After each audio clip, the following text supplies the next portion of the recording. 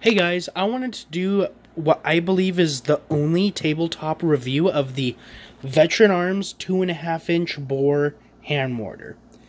This guy is so massive and impressive, I am still, giggling with how cool it is. I just got it in from another collector. I did not buy this new from the company, so there is a little more wear and tear on it.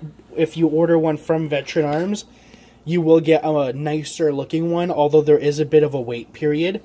I got a great deal from my buddy because I've always wanted one. Veteran Arms has such amazing craftsmanship with their weapons.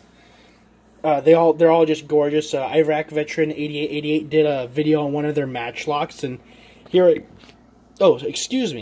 I am doing a video on their hand mortar, which is definitely the coolest gun on their website.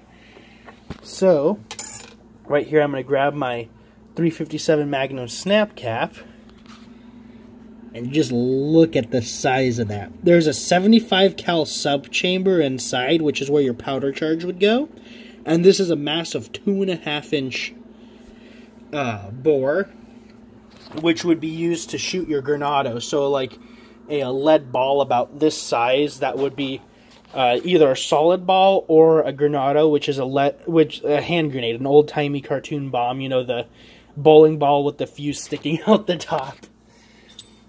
This guy it's incredibly front heavy. It's 16 pounds, so it's it's 16 pounds, but it's all the weights right here. There's not like some of my other muskets that are the same weight range with the 57-inch barrel. These guys, it's incredibly easy to shoulder. It is not a firearm under U.S. law, so unless you live in New Jersey, I think that's New Jersey is the only state that has a law against it. But other than New Jersey, even in California where I am, you can order these things right from their website. It'll ship directly to your door, no extra paperwork. And to show you the size, here is a AR-10 lower, and yes, I am in California. And I mean, you can see that the AR-10, just the lower, is almost the size of the gun. It is compact, and it is just so dang cool. I have not gotten a chance to shoot it, but I have been playing around. It throws great sparks. I've charged the pan twice, and both times it had great ignition. I'm going to see if I can cock it. Oh, geez, that's heavy. It has an incredibly heavy hammer and an incredibly heavy trigger system. Let's see if I can. So it throws great sparks. I will be needing to order some of this new larger sized flint because this is the only flint I have for it. The wood looks amazing on it. He said he did refinish it, but he didn't do anything to the actual carving of the wood. So this is all original from this. He just said he did a restain, which I like. I like the darker color. The brass on it, it's comfortable even though it's a large pad. The embellishments like up here is just gorgeous. If you want to order one from Veteran Arms, I would suggest ordering one as soon as you can. They do take about 4 months for them to make up for you. I don't know if they're made here or somewhere else, or made inside the United States or somewhere else, but there is absolutely zero chance this thing is going to have any sort of problem. I mean, you can see the machine work inside.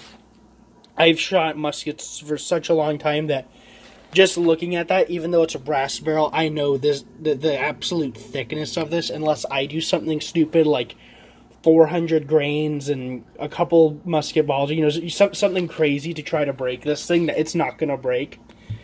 I mean, you can see it's like, I have a very large hand. Again, like here's a 357 round next to my hand, and I mean it like, you know, it's like the size of my hand. It's massive. Oh wow, I've been rambling for 4 minutes. I'll see if I can link the video down below. If you want one, I would say order it. Don't waste your money on another AR. Everyone has an AR. This thing is awesome. If you don't want the hand mortar, Veteran Arms has such amazing weapons. I would order anything from their website. Especially their matchlock guns. I want a matchlock gun so bad. I think that's going to be my next purchase after this flintlock hand mortar. And there you go. You can see you can see a distorted version of me right there. And I mean, it's gorgeous. I'm still so happy. Sorry I've been rambling, but I literally got it like 10 minutes ago from FedEx, so I've just been like giggly this entire time. Thank you so much for watching, and I'll see if I can link Veteran Arms in the description below. If I can't, it's www.veteranarms.com. If you go to their website, there's 2 videos online linked below the hand mortar of other people firing it.